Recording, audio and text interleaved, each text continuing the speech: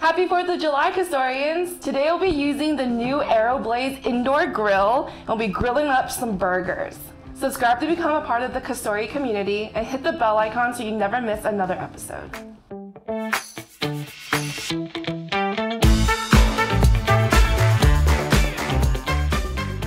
For those of you looking for metric measurements, please check the description below for a link to the recipe page.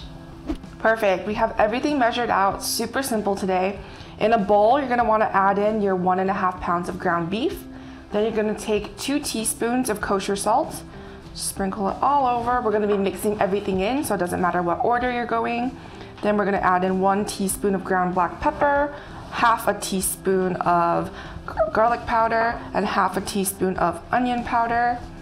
We're gonna be going pretty quickly today, right into the air grill and like touching the buttons. I don't wanna get it dirty. So we're just gonna start mixing now. Yeah.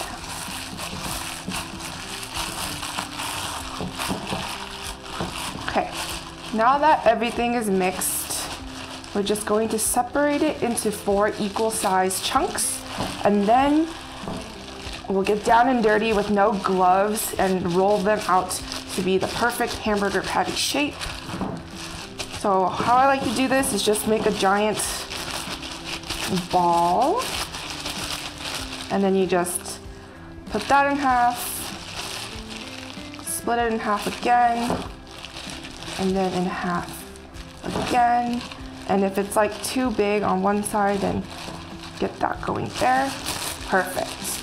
So now you have 4 patty chunks ready to go. So I'm gonna wanna roll it out. So that way you make sure everything is an equal size. This way you can see whether or not your meatballs right now are the same size. You could definitely weigh it out too. But sometimes eyeballing is just easier, so we're just gonna go with it. Now they're all pretty much even now.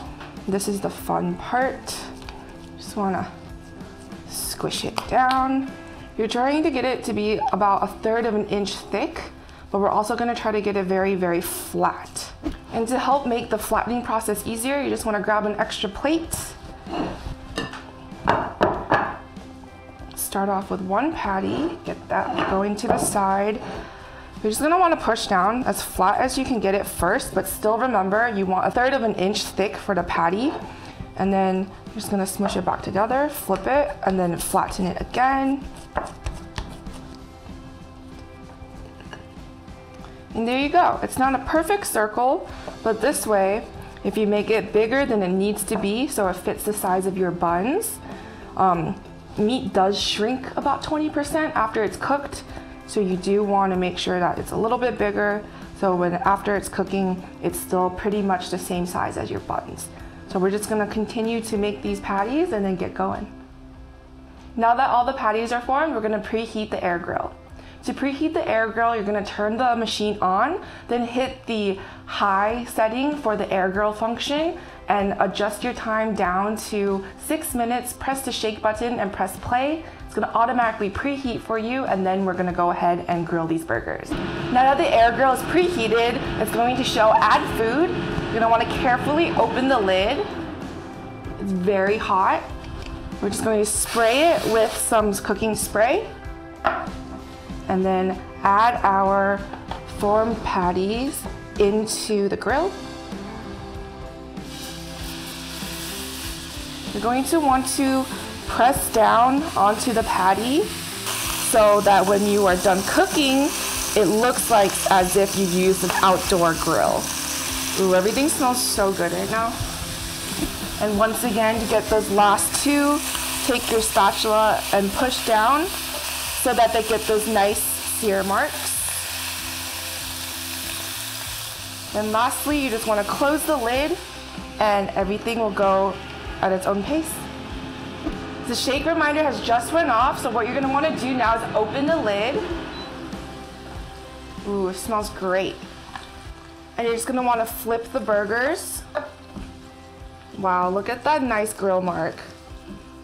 And what's great about the AeroBlaze is that there's a built-in air filter, so there won't be a ton of smoke in your house. And only the kitchen should smell amazing. Perfect. I'm gonna close that lid back down and it's gonna continue to cook. So the burgers have just finished cooking. We're gonna carefully open that lid again. And what you're gonna wanna do now to melt the cheese for your cheeseburgers is just place 1 slice of cheese on top, and we're gonna leave 2 just in case somebody doesn't want cheese. And just gonna close the lid, leave it in the machine for about 2 minutes. We've just removed the burger patties from the air grill. You're gonna keep the lid closed to help trap in some of the heat because we will be broiling the buns to get them nice and toasted. To get that nice and toasted effect and that grilled look on your buns, you're just gonna take some mayonnaise and spread it on both the top and the bottom of the inside sliced brioche buns. Yum. It's gonna help achieve that perfect golden color and also get those seared marks onto the bread as well. Since these buns are kind of big, we're only gonna be able to do 2 full buns at once in the air grill. But of course, you don't have to use brioche buns. You could use any size buns or types of buns you'd like.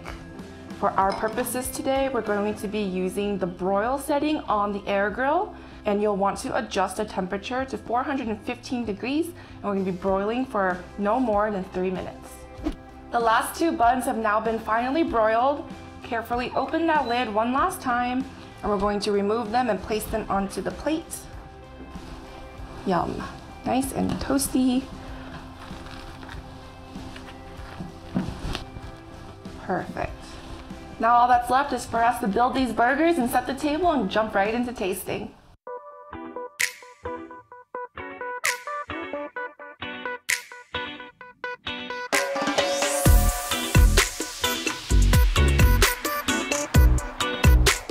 And once again, it's my favorite part of the day, tasting. I can't wait to get into this enormous burger. Here we go.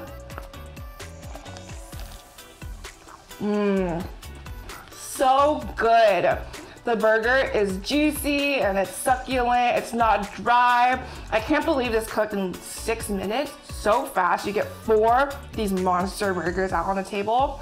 And it's just so nice to eat it with a nice like milky brioche bun, and then you put in all this freshness like lettuce, tomato, onion. I even made some grilled onions with the air grill, and some great accompaniments for this 4th of July indoor grill party would definitely be potato salad, French fries, which you can also make in the grill, and lemonade.